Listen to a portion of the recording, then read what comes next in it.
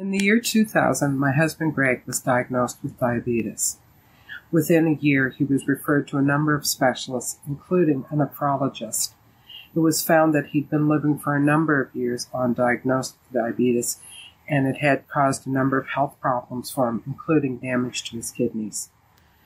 Due to advances in medication and disease management, Greg was able to avoid dialysis for a number of years.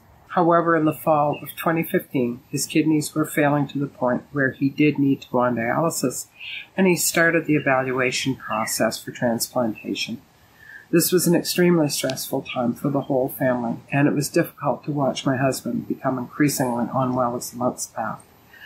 Thankfully, he was approved to receive a transplant, and his brother was matched as a donor.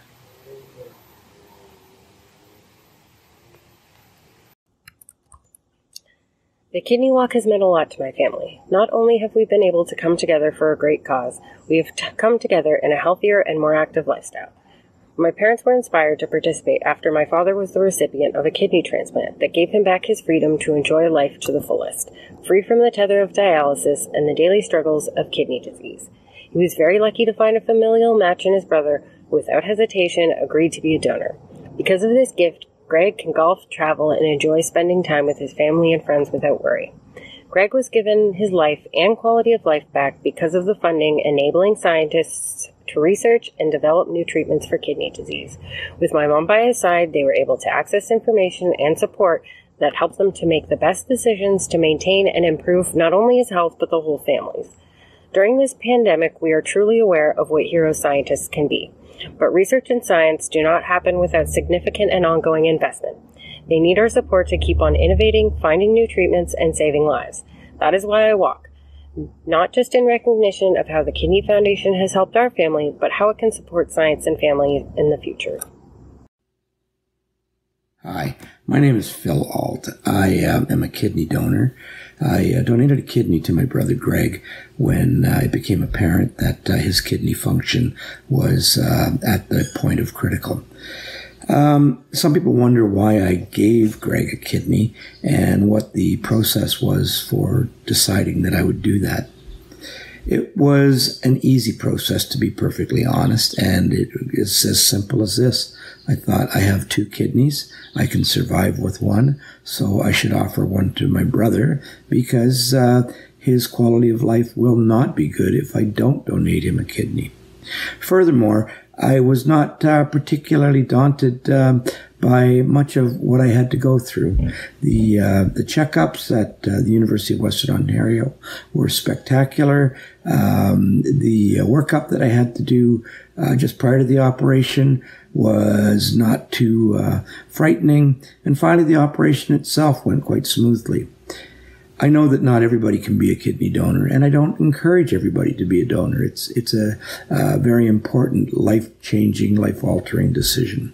I encourage those who wish to save someone else, however, or to help someone with their quality of life, to please consider being an organ donor after they pass, because your organs can actually improve the lives of up to 7 or 8 people. Now, hopefully you won't be as unlucky as me. On his first game of golf, after Greg received my kidney, he scored a hole-in-one. If he messes around, I'm taking my kidney and my hole-in-one back. I was diagnosed with kidney disease and subsequently went on dialysis.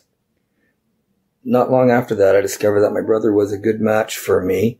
I began the process of becoming a donee, and he started the process of becoming a donor. I spent about a year on dialysis, and that time I continued to get sicker and sicker and sicker. I didn't even realize how sick I was and how it was affecting me. I do remember the number of pills I had to take during that time. Eventually, my brother was cleared for to be a donor, and we had a surgery scheduled for September.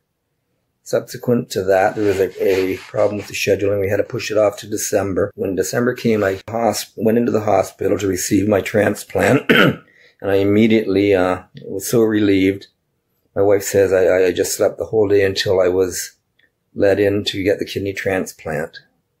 Everybody told me how much better I'd feel after. I didn't realize how bad I felt before that. And they said when I woke up, I'd feel immediately better.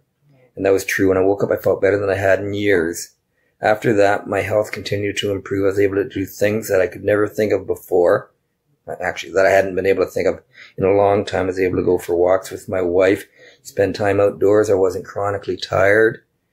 I had a life again without the kidney transplant. I don't know where I'd be right now. With the kidney transplant, I'm able to continue and operate and be productive in society. Thank you.